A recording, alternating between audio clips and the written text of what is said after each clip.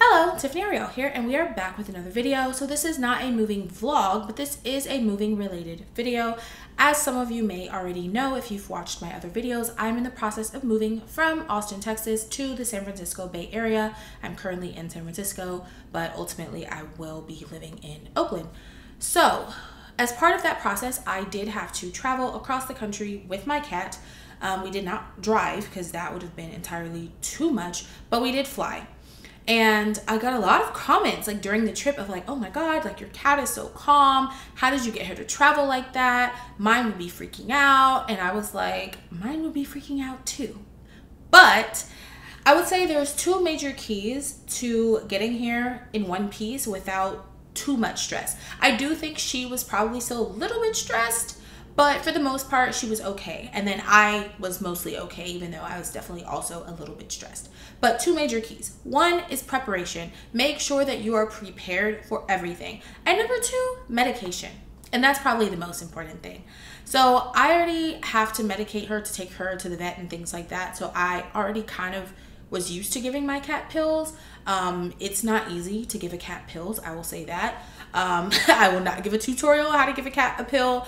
Like there are some tutorials on YouTube, but it's a bit of a struggle. But I did find a trick this last time, and I'll get into that later. So yeah, so medication is number one, or number two, but really number one. So let me just go ahead and talk about the medication. And so she takes two different medications. She takes gabapentin and she takes trazodone. I'm not really sure what the difference between both of those are, but I think initially they just gave me gabapentin and like that didn't work. It wasn't enough. So they also prescribed the trazodone, and I'm supposed to give her both, and I'm supposed to do it the night before a stressful event. And I'm also supposed to do it the morning of like 2 hours before any type of stressful event. So in this case, I did the night before we traveled, and then I did the morning of our flight. So in addition to the medication, like I said, preparation is a major key. So first and foremost, if you are flying, make sure that you research the airline's policies on pets. I decided to fly Southwest because most of the airlines that I saw, even if they allow pets, they would say, oh, you can bring a pet and you can bring a personal item. You can't bring a pet and a carry-on suitcase. As far as I found, only Southwest and JetBlue were the only ones that actually let you bring a suitcase in addition to your pet carrier. Now, maybe some other airlines don't enforce this. I don't know, but this is what American, United, Delta, this is what all their websites said, was that pet carrier plus personal item, no suitcase. Now I was moving, so I needed to have a lot of stuff. So I was like, that's not going to work for me. So I ended up flying Southwest because JetBlue, their flight schedule just didn't align with what I needed. So that's one. Make sure you research any flights, or if you're staying in hotels, make sure you research that as well, because I also found that some hotels do allow dogs, but they don't allow cats. So you have to kind of call them and make sure, because they would say, oh, pet friendly, but then when you call, they're like, oh, only dogs under X, Y, and Z pounds. And so I ended up staying in an Airbnb the night before we got here because I couldn't find any hotels that were actually cat friendly. So you have to kind of research your accommodations. Then for the actual traveling. So one, if you are traveling with a pet, they do have to be in a pet carrier. So I have her pet carrier here. I got this one from Amazon, and of course, everything will be linked down below, but I specifically chose this one for a couple different reasons. Number one, it's fairly large. It's much larger than the one that I had for her initially, and I wanted her to have a bit more room to move around while we were traveling. Also, because it's kind of made for traveling, it does collapse. So you can be pretty confident that it's gonna fit underneath the seat in the on the airplane, sorry. And another reason why I got this one is because it opens from the top. And the reason why that is helpful is for two reasons. Number one, you do have to take the cat out, or dog, out of the carrier to go through security. You have to take them out and then like carry them through the metal detector, and then the carrier goes through the x-ray. So it just made it a little bit easier for me to be able to take her out of the top. And I'll kind of come back to that. Actually, yeah, let me just come back to that. So as I mentioned, you do have to take the animal out of security. So for that reason, I recommend a harness and a leash, because I didn't know how she was going to behave. She's not used to being out in public. One thing that I absolutely did not want to risk was her possibly getting away from me while she was out of the carrier. So I put her harness on her before I put her in the carrier. Then I was able to just kind of open it from the top, clip the leash on, and then lift her out at the top. And that was definitely easier than having to try to like reach into the front of the carrier and try to clip on a leash, especially if she's anxious and she's kind of like, why are you reaching at me? Like, yeah, so I would definitely recommend the carrier coming from the top. And the second reason, I talked about the medicine earlier, but when I gave her her medicine, I did the same thing. So I put her harness on her, I put her in the carrier. Then I was able to kind of lift her head up through the top of the carrier and give her the pill. And if you watch a video on how to give a cat a pill, I think it will make a little bit more sense. But basically what you have to do is kind of like tilt their head back and like squeeze the side of their face to make their mouth open. And then you kind of have to like rub on their neck to like make them swallow, because they don't like pills, so they'll kind of spit them out if you don't make them swallow. But being able to do that and kind of get her head back and have access to her head without having to worry as much about her legs and feet like scratching me during the process definitely was a huge help. So yeah, harness and leash. So regarding the harness, you definitely want to make sure that it is a cat harness. There are dog harnesses and there are cat harnesses, and they are not the same. If you buy a dog harness, your cat is likely going to be able to jump out of it. The first time that I put this harness on her, she actually did jump out of it. She was going crazy. I wish I had video of it, but this was like a couple of years ago. It was actually quite entertaining. She really was just leaping, trying to get out of the harness, off of the leash, and she jumped out of it because I hadn't tightened it enough. So that's the other thing. You need to make sure it's a cat harness, and you need to make sure that it is tight enough. It should go kind of around their neck and then kind of clip underneath their front legs.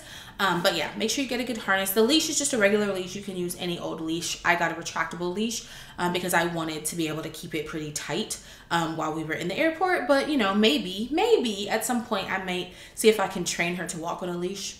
I don't know about that, but we'll see. Another thing that may help, I ended up not using this, but this is, what is this called? I think they're called Thunder shirts, but it's basically like a compression garment for them. And the compression is supposed to calm them down, although I don't feel like it worked for her. Also, I think this may be a little bit small. Maybe that's what it is, because she definitely seemed very uncomfortable in the compression shirt. So I actually took that off of her. I did not travel with the compression shirt, but depending on your cat, it may be helpful for you. But yeah, I'll link it anyway. So that's pretty much the main things in terms of the actual traveling. Now you might say, okay, well, what about food? What about water? All that, bathroom, all those kinds of things. So her food and water bowl are from Cat It. They're already whatever it's called. They're already pretty like shallow. And then I had her food mat. So I just went ahead and threw those in my carry-on along with everything else. And I had a little Ziploc bag. Actually, no, I actually had a thing of food. It was a small bag of cat food, like a 3-pound bag that I just had some left. So I just had that in my carry-on as well. She ended up not eating anything or drinking anything while we were in transit, but you know, before, like in the Airbnb, and then after we got here, it was nice to just have her bowls as opposed to having to like run to the store and buy cat bowls or something like that. Regarding bathroom, again, she did not use the bathroom while we were in transit, but I was prepared just in case. I have a pop-up litter box, and it came with a mini scoop. So this is also from Amazon. Basically everything is from Amazon.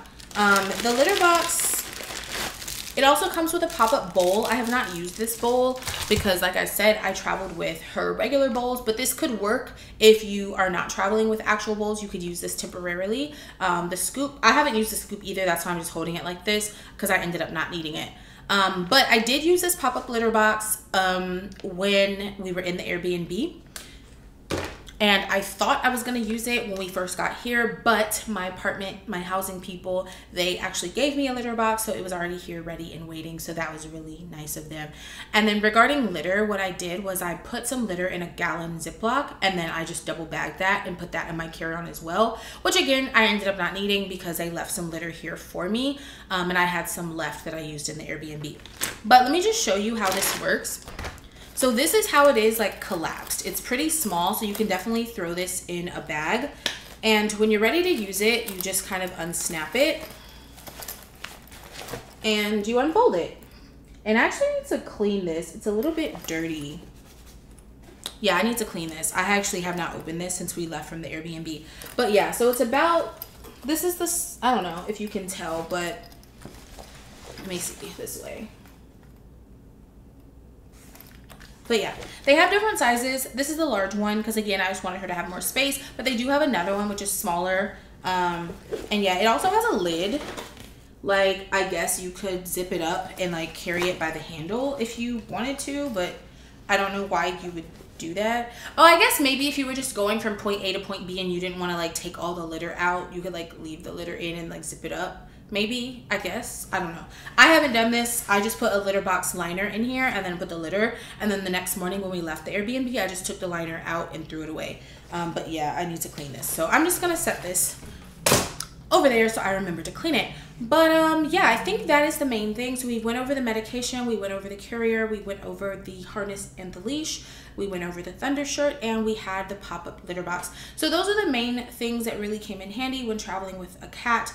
I definitely feel like you kind of have to do some research and you have to know your own cat. Maybe your cat is less anxious or more anxious than what mine is. Mine, I feel like, is fairly anxious. She gets really stressed when people she doesn't know comes over to the house. She also gets stressed in the car, you know, things like that. So if your cat is fine with car rides, they might be okay. But of course, the airport is just a stressful environment for pretty much anybody. There's a lot of people around.